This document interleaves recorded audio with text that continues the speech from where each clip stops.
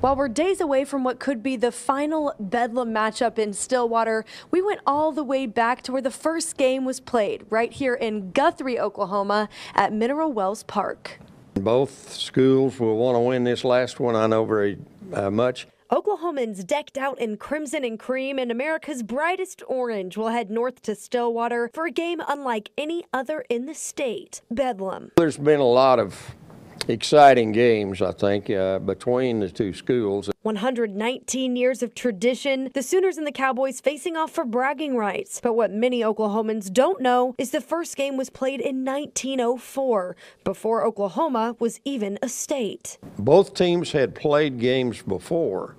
This was not the first game, but this was the first Bedlam game. A neutral site at a local park. The OU team came on the railroad, and the Oklahoma A&M team came by wagon, and they met here in Guthrie. The park surrounded by a creek, which would make iconic pictures like this one and become the start of a tradition Oklahoma football fans know and love. Guy picked up the ball, and they're trying to tackle him, and I think the ball eventually ended up in the hands of the Rough Riders and scored a touchdown. And while the Sooners took home the first ever Bedlam win, OU won the game, and OSU fans are not very proud of that score. I think it was 75-0. Oklahomans will be locked in Saturday afternoon to see who takes home the